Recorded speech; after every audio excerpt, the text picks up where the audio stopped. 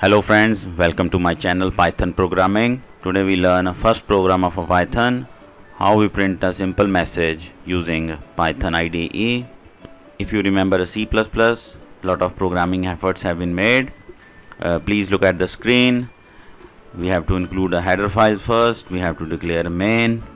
We put curly brackets.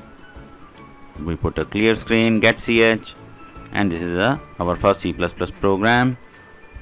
If we run this program in a code block, we have to write 4 or 5 lines to run this simple program.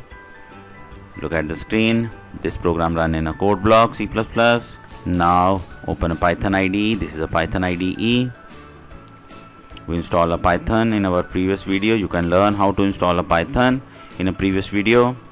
We create a shortcut of Python shell, or you can create a shortcut by clicking start menu, all programs, Python 3.6, the first option IDE Python 3.6 32-bit. Right click, send to desktop, create shortcut. Now double click on this. This is Python shell. Go click on file, new file. Here we type our program. Just type print, round bracket start. Print is inbuilt function of Python. We learn more about inbuilt function in our next video. Double quotes, welcome to Python programming, and round bracket close. Now we have to run this program.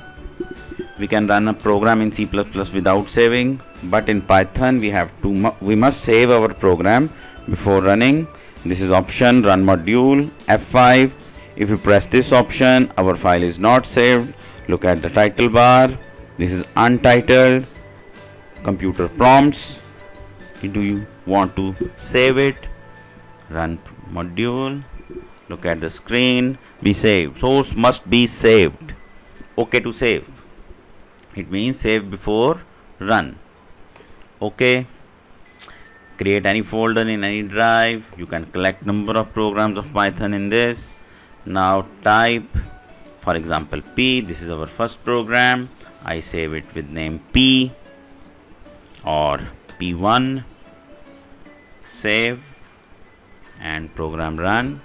Look at the screen. This is the output. Welcome to Python programming. In our next video, we learn more about a Python. Please subscribe my channel. Have a nice day. Bye bye.